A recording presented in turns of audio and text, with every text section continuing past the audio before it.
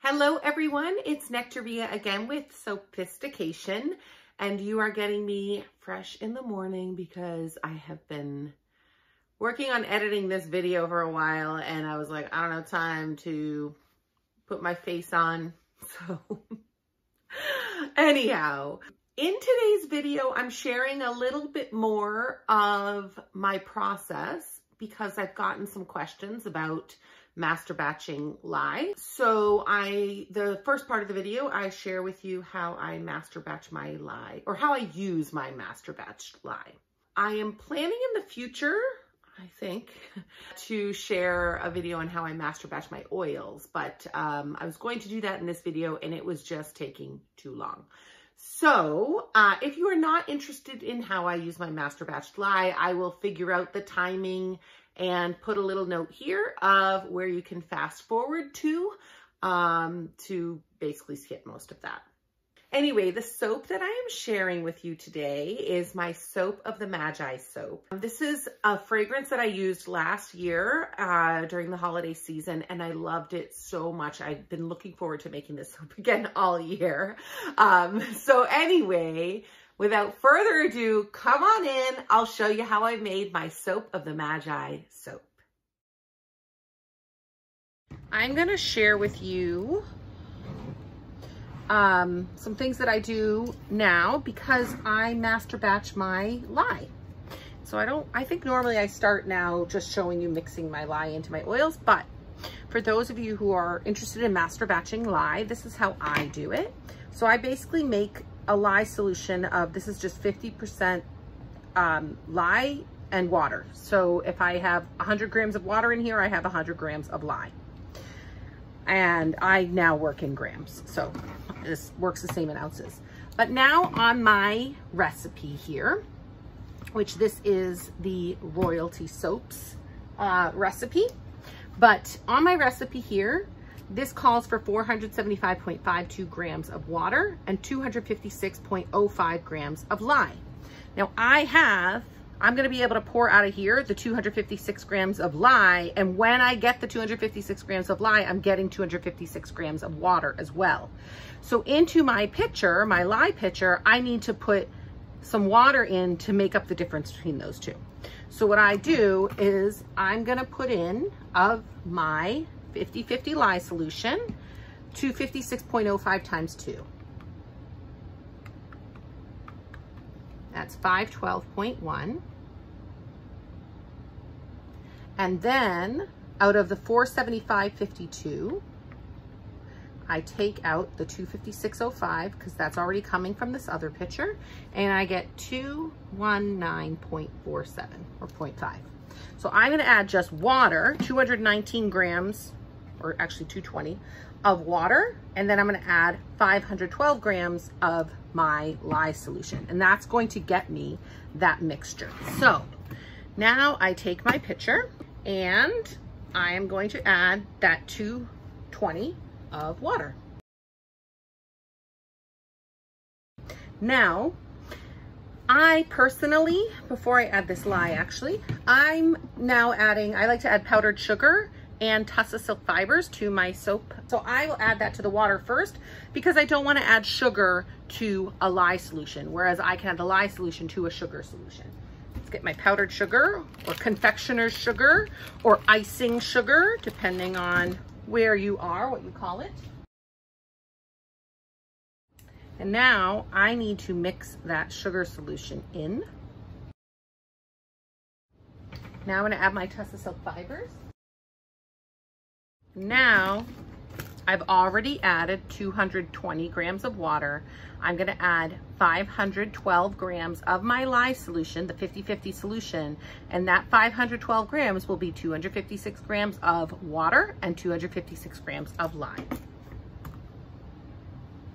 The challenge with using this method is that you can see little crystallized lye here. So when the lye solution gets cooled down, it actually sometimes, for me, because I soap in my basement and it's very cool down here, it will kind of crystallize a bit. So I do have to reheat my lye solution a bit just to get it to Like I get to about 70 degrees Fahrenheit is where I want it to be, ballpark, but not below that. And so there is still a risk, I feel, of some crystallized lye that is not dissolved. So I do actually put a strainer on here. That way I don't have to strain it later, to just make sure I don't get any lye crystals in there. Make sure you tear that out. And now again, I am adding the 512 of the lye solution into here. So now I'm just gonna mix this up a bit, but as you can see, I'm at 127. So this is still, it still gets hot because I'm adding the lye to the water. I'm gonna put this aside. So this is my Soap of the Magi soap, and it will be scented with this 3 Wise Men fragrance oil, which I absolutely love.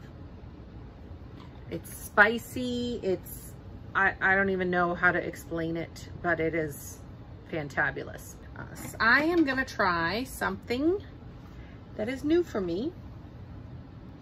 And maybe I shouldn't do this on such a big batch of soap, but I'm gonna do it anyway. This is extra special, risky for me. I am gonna add some goat milk powder to this soap. Now, normally when I've made goat milk soap, I replace my water with milk. So this is just gonna have a bit of goat milk. I've never done this before. Usually my goat milk powder is used for my bath bombs. I use buttermilk powder and goat milk powder depending on what I'm making. And so, but I want to try this, which was the original reason I got the goat milk. So I'm going to add it to my oils and just mix it in there. Now I am going to pour my lye solution into my oils.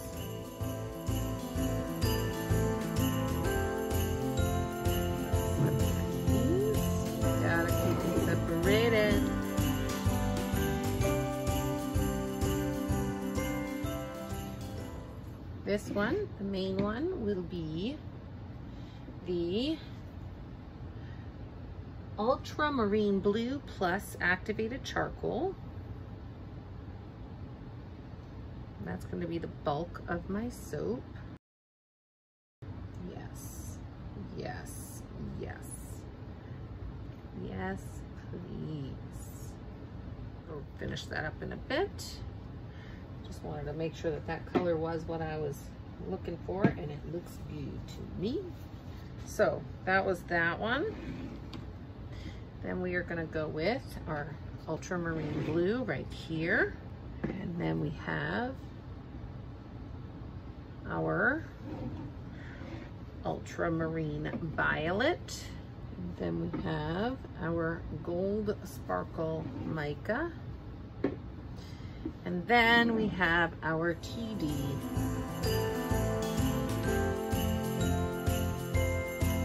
Might need a bit more of that purple. Yes, we are going to need more of that purple. To that in a moment. Okay, I'm just going to mix up a bit more of the ultraviolet purple, but I'm going to add actually a teensy bit of neon purple to just give it a little kick. Still not the purple, the royal purple I want. I'm going to add a bit of Pow Pow Purple from Mad Micas. Okay, that's getting to be a better purple to me. Let's just add the rest of this in, and then I will stick blend everything to just, the colors should be incorporated, but sometimes that stick blender will help a little bit. Oh my gosh, I almost forgot one of the most important parts, in my opinion. So let's do this. Can you believe it? Oh, I would have been extremely upset, to say the least. This is why I'm so glad I don't usually blend very much, because this kind of stuff can happen. I have to say, this last year I was at craft maker's market. I sold at a maker's market around Christmas time. And this fragrance, like, everybody who smelled it was like, oh my gosh. I mean, I sold out. So this year I'm making about double what I made last year. And I might have to make one more batch, we'll see. But anyway. Last year I used this fragrance from a different company. I honestly don't remember how it reacted, if at all. I don't think it reacted at all, but we shall see now. I definitely want more of like a medium trace here. And I am nowhere near that, so I am just going to stick blend a bit, go lightest to darkest.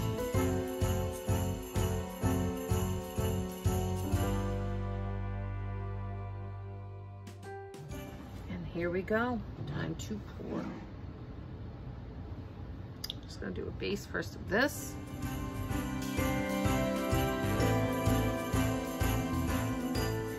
And then I am going to, I think I'm gonna do like lines of it, so.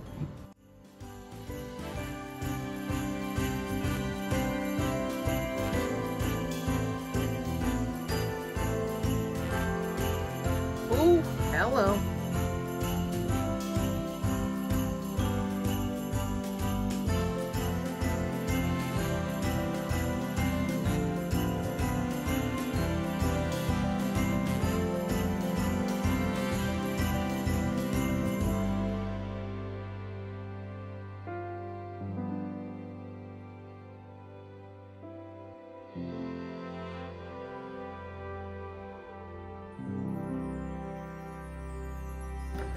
I forgot to, oh my gosh.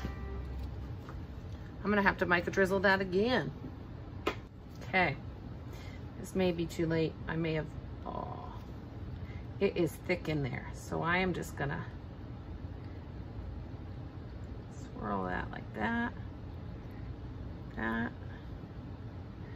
and now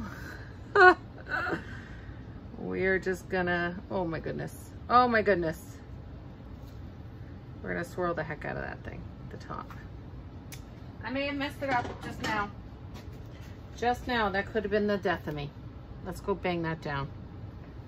We're gonna hope, pray that will be okay. So let's definitely get some more of that swirl, that mica on there, because that's gonna be the only thing that saves this thing.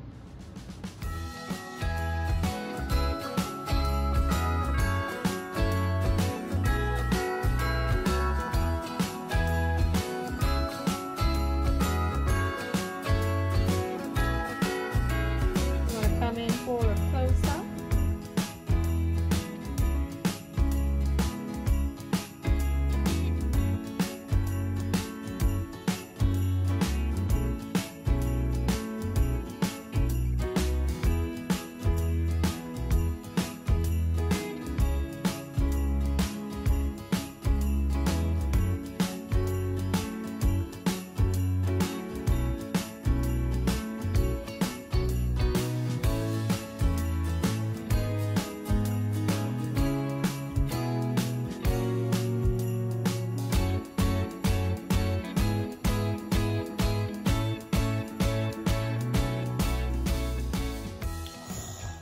How awesome. Oh my gosh. How fabulous is that?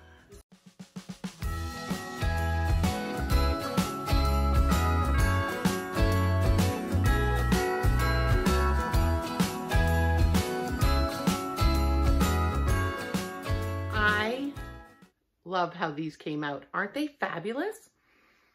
And they smell so good. Oh my gosh, I can't believe I almost forgot to put that fragrance in. Anyway, with these soaps, I actually had a soap that I purchased from Soap Stamps and Stuff that I was going to use for this soap. But what I found is that when I add stamps to such detailed designs, I feel like the stamp just gets lost in it. So I did one stamp, which I will share with you now. And I absolutely love this stamp. Isn't that great? So I did just one soap with that because I feel like it just doesn't, it's nice. I like it, but it just doesn't add, I don't think it adds enough. Like, I think my plan will be to do more of a simple design and stamp that with this. So the good news is that means if I do that, I'll probably use the same fragrance. So I'll have another soap with this fragrance, but with this stamp in it. Anyhow, I hope that you enjoyed this video. If you liked it, please click the thumbs up and feel free to subscribe to my channel. And I hope you have a wonderful day and a joyous holiday season.